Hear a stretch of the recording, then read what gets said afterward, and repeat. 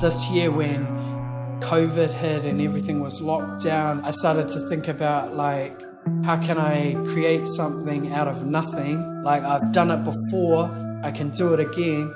And that's when I started thinking about the concept of creating an art gallery, but doing an art gallery is like a business model. And I just started painting and painting like how I had years before as an at-risk youth.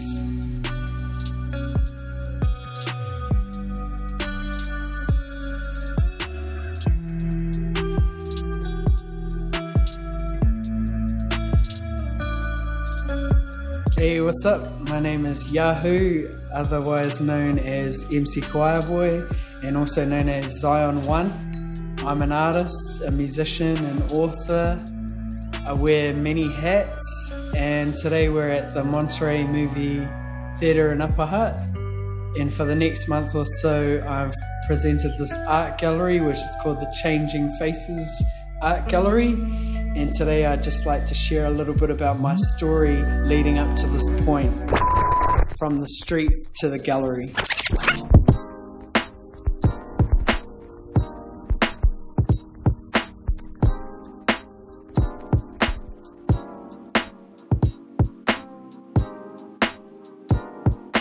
When I was a kid, my life wasn't that great. I can't really think of any good positive memories at that time, and there was a lot of, I guess, negativity that followed me throughout the primary years.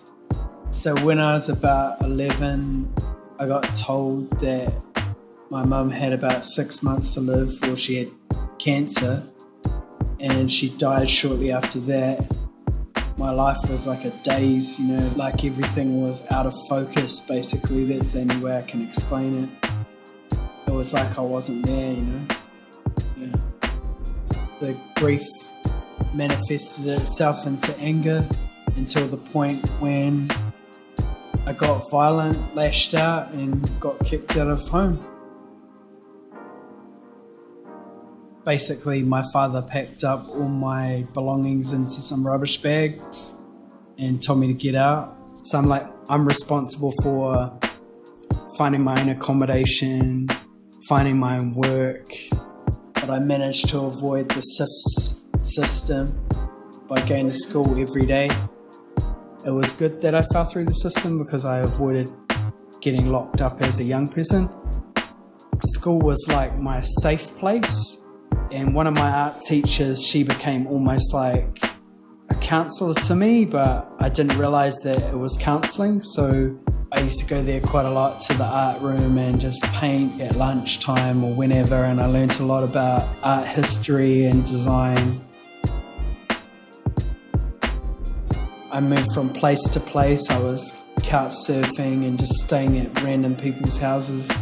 I moved about 52 times in 1 year.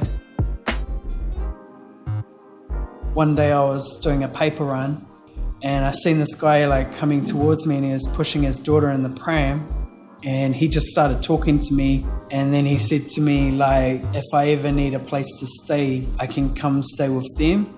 And that's when my life started to sort of change for the better.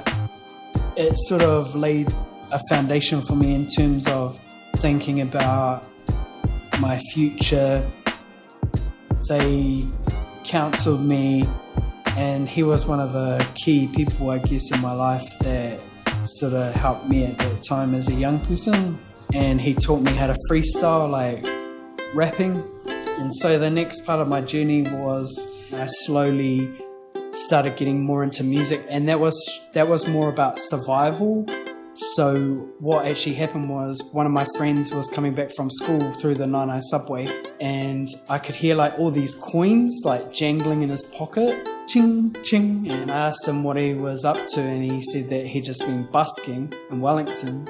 They made a lot of money, and so I started to think like, well, I've got no qualifications, I'm like struggling at school, I need something to survive. And so I started busking with no instruments. I used to just stand in the subway and sing. Your love, it covers me. And I think people used to just feel sorry for me and like chuck coins in That's how I started making money on the streets, and that's how I survived as a young person busking on the streets. I paid my rent in coins, and then my grandmother bought me a cheap guitar, and I started teaching myself how to play the guitar.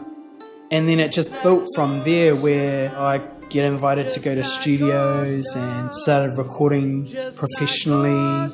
And then I got accepted into a touring band. We actually went to the audition as a joke to make fun of what was going on. But then I got the callback. And so from there, like, I left like the hood and ended up touring the North Island, the South Island, Singapore, Malaysia, Sydney, Brisbane, and just did music every day for about a year.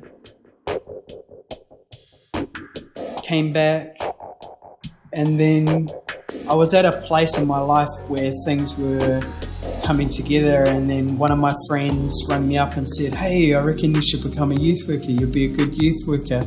And I was like, nah. But then they sort of keep pushing with me, so I ended up applying for this job, and I got it after about 3 times. The third time, they were so desperate looking for mental health workers that they just hired me with no qualifications.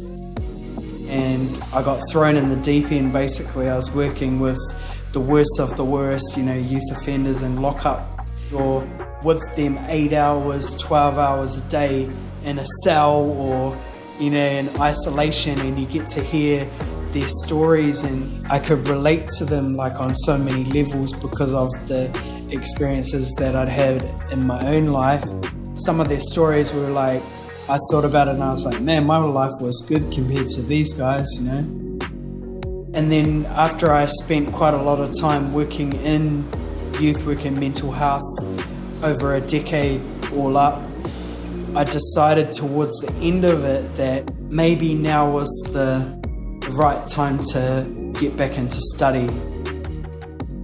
So I got back into study by enrolling at a university, and the good thing about the university was that it was in Te Reo Māori and in English. So at the same time I was learning Te Reo Māori and tikanga and things like that, and I was also learning about writing and how to write stories and how to do research. And that's when I started to write my series of books, stories of New Zealanders, like different teenagers similar to myself, the stories of these young people that their stories will never get told.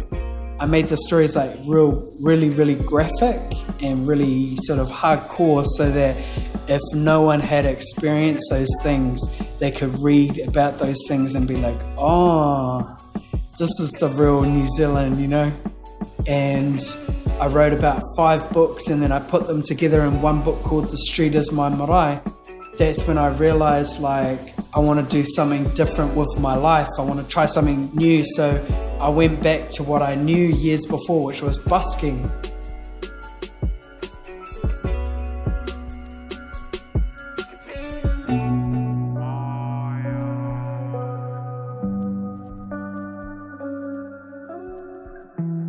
Hope.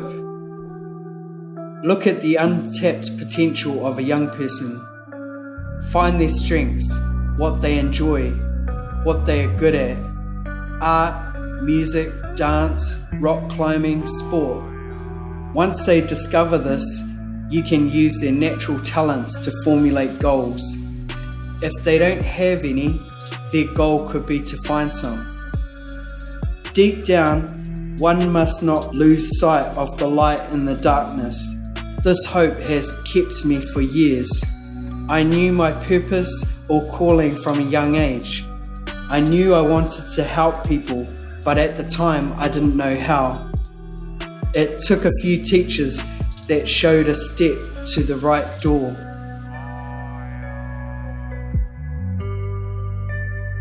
The reason that I stopped doing youth work and mental health support work is that I guess I became disillusioned with the system, and I felt that the system was creating barriers, and almost like the system was making people, in a sense, sicker than what they were then when they came in.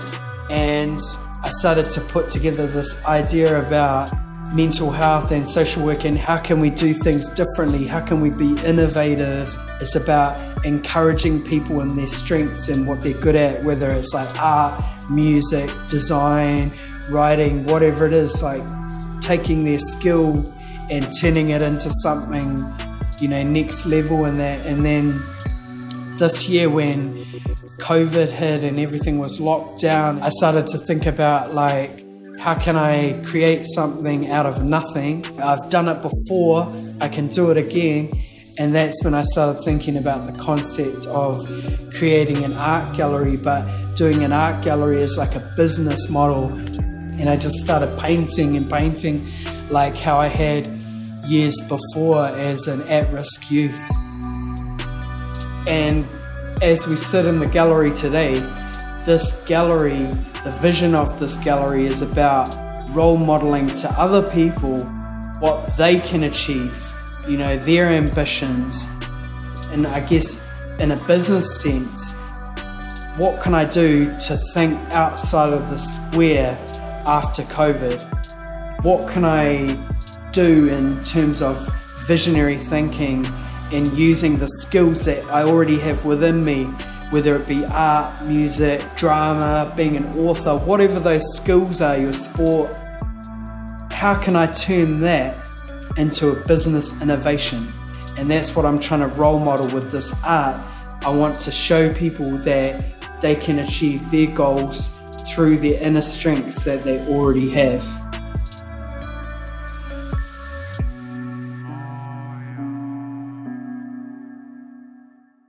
Your love, it covers me like ocean,